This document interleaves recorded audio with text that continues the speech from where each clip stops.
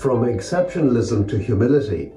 If the prophet had told you to do something extraordinary, would you not have done it? 2 Kings 5:13.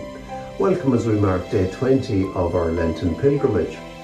And the extract of the poem today from Word in the Wilderness is Meeting Virgil by Dante. Seeing my tears, he answered me, there is another road, and that, if you intend to quit the wilderness, you are bound to take. And the image from The Art of Lent by Sister Wendy, it's finding a balance, compassion in red, yellow and blue, from 1930 by Pierre Mondrian. Repent and believe the good news. Amen.